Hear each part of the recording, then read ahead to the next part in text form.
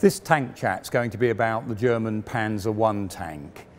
Here at the Tank Museum, we don't actually have an example of the turreted version of the Panzer I, the classic German tank of the interwar periods. But what we do have is this version here, which is the command variant.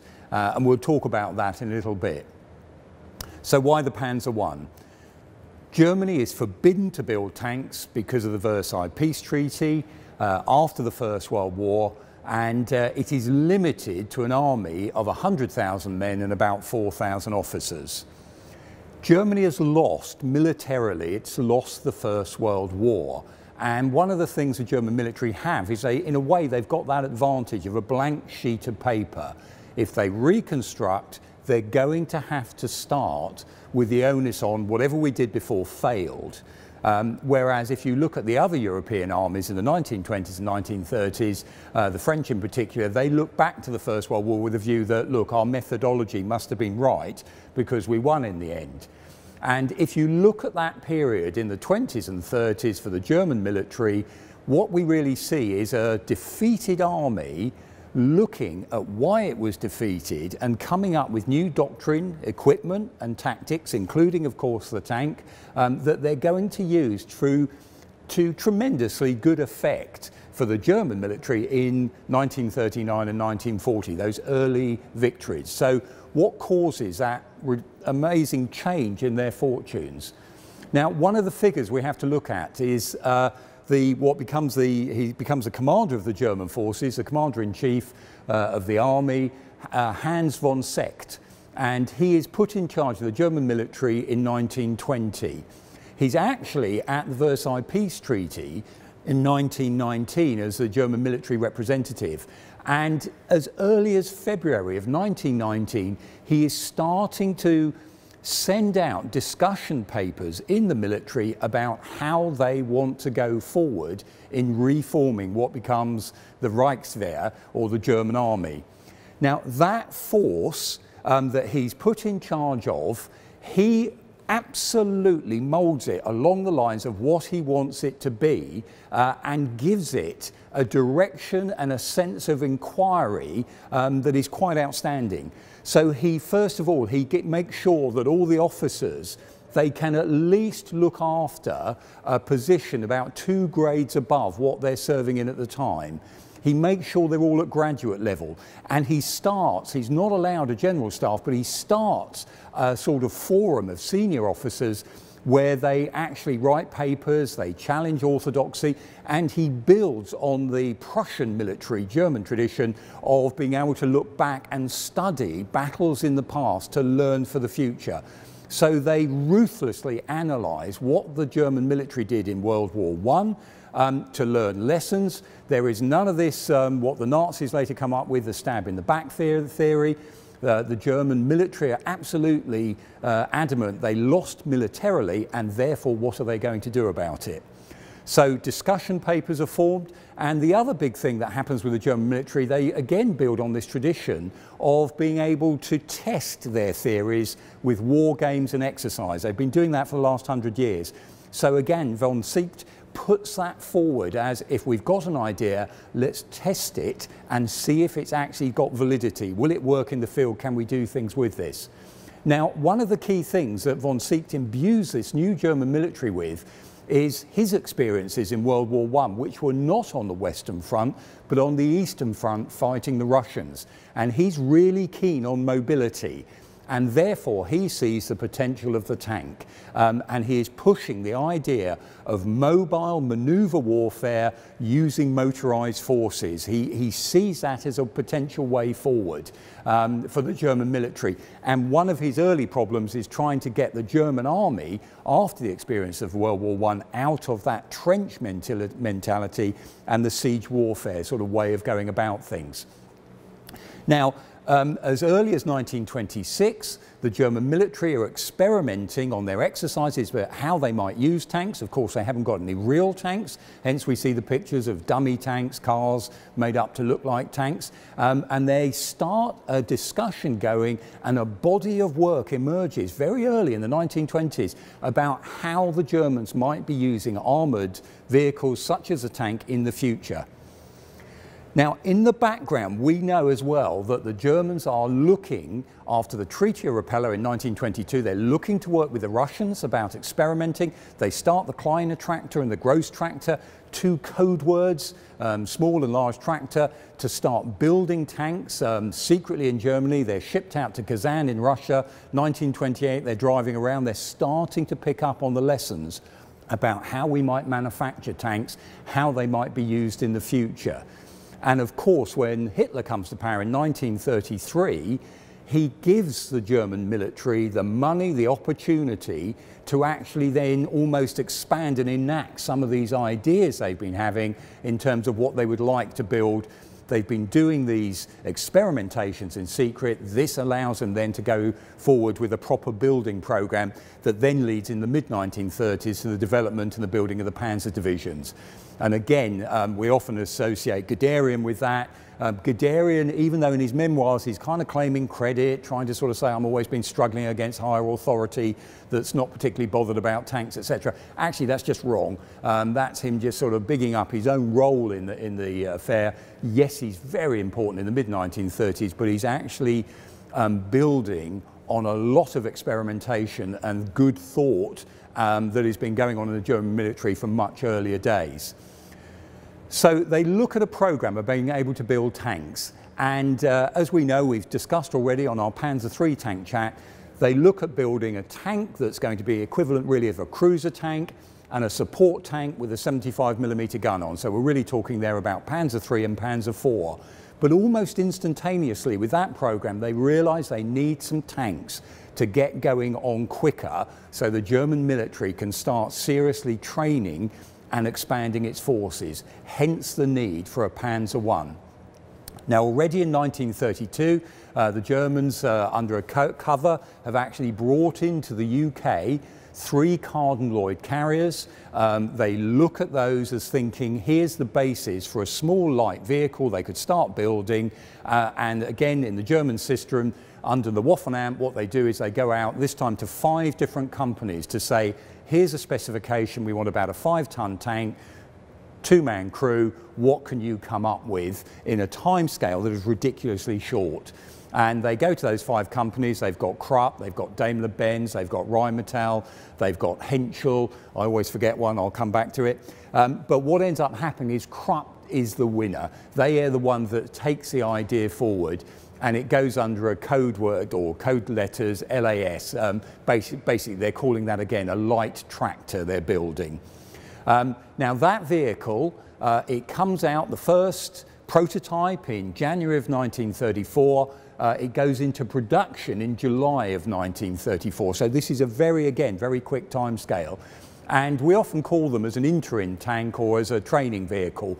Actually, the Germans, they build the first 150 without just the chassis, without any covers on the top, open vehicle. They are definitely training tanks. But the truth is the rest of the Panzer I production, and it mounts up to about 1,800 vehicles, they are built with not just the idea of training the German military, but also with the idea that should combat come, these will be effective on the battlefield. Hence they are given armour plate that is proper armour plate. It's not just mild steel. So these are vehicles that are also being built with the idea that fighting might occur.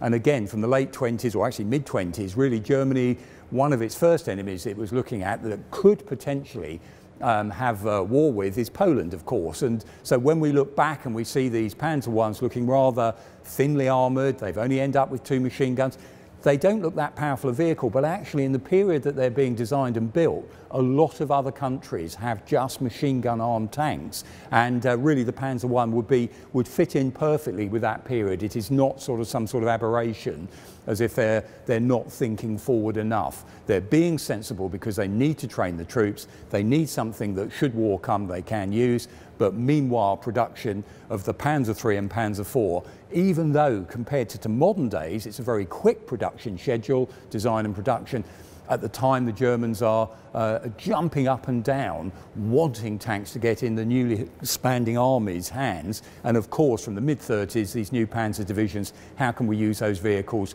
or how can we train about using a Panzer division if we don't actually have any kit to actually experiment or train with? So they're an important vehicle.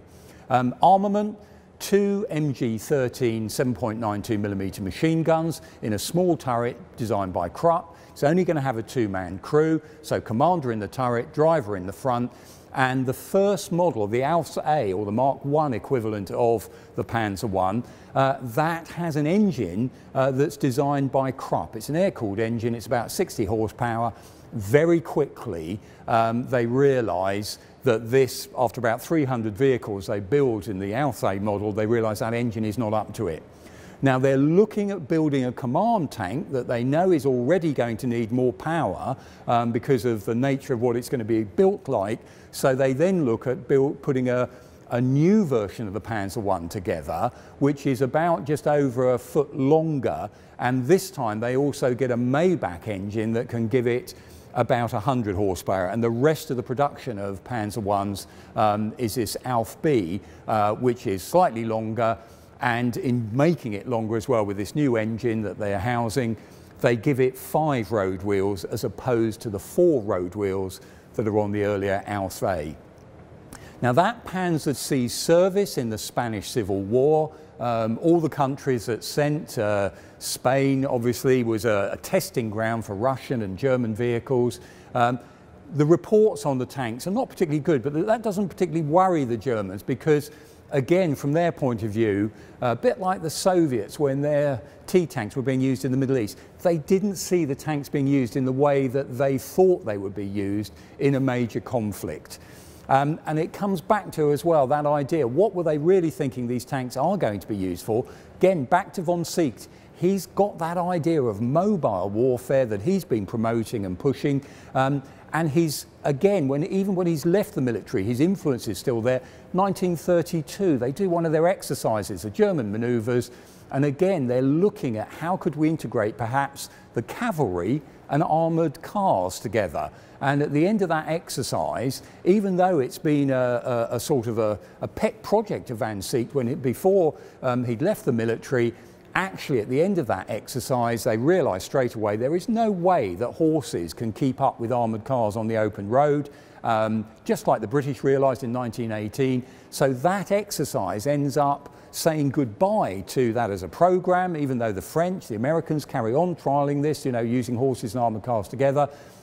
Because again, the Germans are being very objective about this, and it also tells the German cavalry.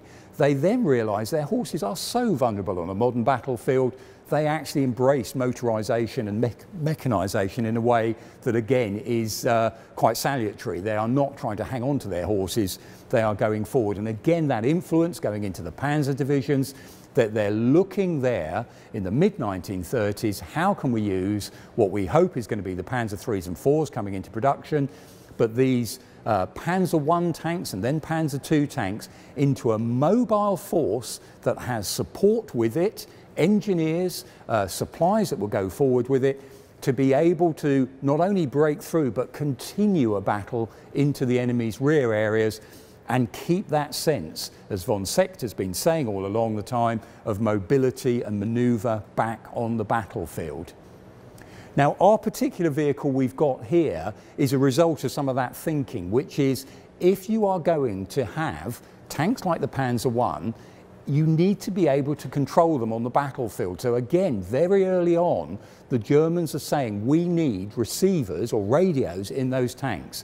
So they put the Fug-2 receiver in all of the Panzer Is. The problem there is the commander cannot actually send radio signals. He's got to get out the tank and go to a different type of vehicle, quite often unarmoured or lighter, to actually send, if he wants to go back and send messages to headquarters or command centres. So again, very early in the process, in 1935, the Germans start looking at a Panzer I and thinking, how might we adapt it into a command variant so the commander doesn't have to leave the battlefield and can continue sending messages not only out to the rest of his, whether it's a platoon or battalion or even a whole regiment of tanks, how can he also report back to higher headquarters? So they look at getting they end up with about 6 of the Alsace tanks. They build up at Daimler-Benz a structure on the top, and where the turret is, they almost the same sort of turret size, they put a little extra cupola on the top. And the idea being that inside that structure, a commander, a radio operator and a driver can fit, and you not only have the FU2, you also have the FU6. So he can actually send messages as well as receiving them. And there's space in there for mat boards. Now the first 6 look fairly crude. Some of them, when they're actually put together, don't actually have, they were going to put a machine gun ball mount on the front plate. Some of them, the ball mounts weren't ready, so they were plated over. But they like the idea of this, and then they go on to actually producing about 180 of these, what they call kleiner or small Panzer Befehlwagen or command vehicles. They make about 180 of them on the Aus B chassis. And again, different manufacturers make the basic chassis. It's Daimler-Benz that puts it all together on the top there. Now these vehicles, they're used in a Panzer division. You ended up with about 24 of them. So you've got right down from platoon to battalion, so company and then battalion level, sometimes regimental level. And certain other units were given these vehicles as well, because if you're trying to keep up with the main armoured force and be in control, you need some sort of protection. Now they're used in the Spanish Civil War. A couple of them go out there. They're used mainly in Poland, where again the German tank forces learn a lot of lessons. They also suffer a lot of losses. And one of the problems they find is a very thin, about 13mm armour protection. So they add another 15mm of cut-out armour plate onto the front before the invasion of France in 1940. There's about 90 of these command vehicles are available to the German forces then. They are already, as the word kleiner, small command vehicle, already the Germans are looking that basically most models of tanks they're making, they're going to develop some sort of command variant in the production run. So their lifespan is relatively short in the Second World War. Some are later converted, just like the Panzer I tanks actually are, to carry assault guns. Some created into almost ambulance vehicles. All sorts of things are done because, again, the Germans will quite happily reuse the chassis, but these, their actual life in the front line starts trailing off pretty quickly from 1941, although you will still see them being used sometimes by policing units and sometimes as training vehicles. But they are the first. The idea of putting that command variant, that's the first one that the Germans are doing, and it leads, again, just as a Panzer I is that first tank that leads to so many things in the German military and how they're going to use armour in the Second World War. Our particular command tank here was actually sent out to Tripoli, North Africa, in March of 1941, and it ends up with the 5th Panzer Division, 5th Panzer Regiment first as well, but fighting there. It's captured by the British, and we can see on it, it's got that extra armour plate, and on the side you can actually see some battle damage where, whether it's 2-pounder rounds, we're not too sure, has actually penetrated that thinner 13mm armour. So this, as an example that we've got here, small vehicle, but it's representative of that amazing transformation that the Germans make in the 20s and the 30s, leading to those quite astounding victories that astonishes the West, and certainly early on as well, Soviet Union, using panzer forces, but with the ideas that had been developed starting just right after the First World War.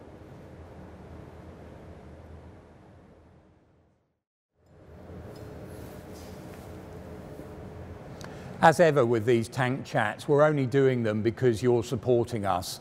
So can I thank those of you who have joined our Patreon scheme or are supporting the Tank Museum in one way or another. As an independent charity, we just can't continue doing the activities we do unless we get public support. So please, if there's any way you can support us, Patreon's the obvious one we encourage people to go for. Please do, and we hope you do still continue to enjoy these tank chats we're making.